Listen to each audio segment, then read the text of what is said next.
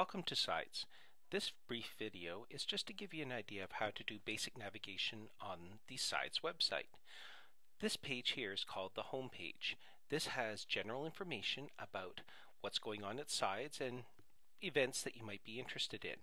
You'll also find links to enrolling in course guide so you can find out more courses, as well as the Sides library. We can go into those in more detail later. Another important one is the toolbox. That one is a very important link. We will get to that in another video. Now, to get to a course, you'll notice up at the top we have an option called Select a Course. What I do is I click on that, and that lists all the courses that I am currently signed into. I'm going to select one of those courses to go to right now. You might notice the page changes a little bit.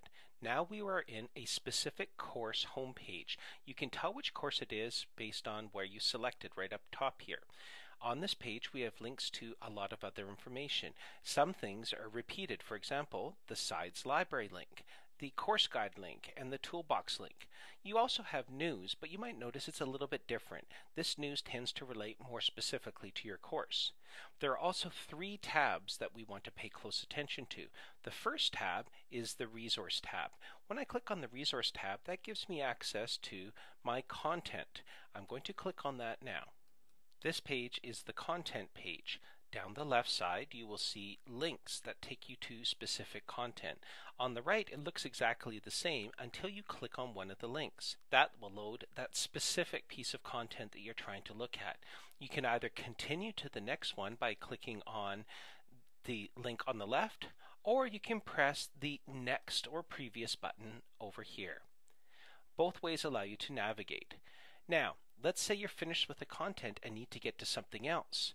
The fastest way to get there is to click on your course right here at the top, and that will take you back to the course homepage.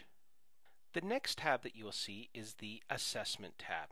In the Assessment tab you will find the Dropbox, your gradebook, and quizzes. Now, a quick look here. The Dropbox provides us a place to put our files, our answers to your assignments. When you do that, you will have a single file and you will upload it into this Dropbox. We will go over how to use this at a later point. Now, I can also go in my assessment to see my gradebook. What this will do is it'll take me in and show me all the different assignments and what I've completed and how I've scored on them. Finally, there's also a quiz tool. Now, from within the content, you can get links that take you to quizzes directly, or you can go to the quiz tool and then choose from a list of all the possible quizzes.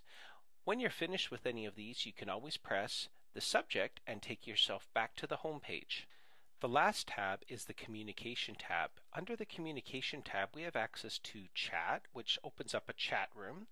There's Class List. There's the discussion boards. Some courses have questions posted to the students to answer or contribute in an overall class discussion. There's an email and there's a pager tool. All these are available to help you communicate with your classmates and your teacher. I hope this basic navigation has helped. At any point, if you have any questions, please contact us here at Sides.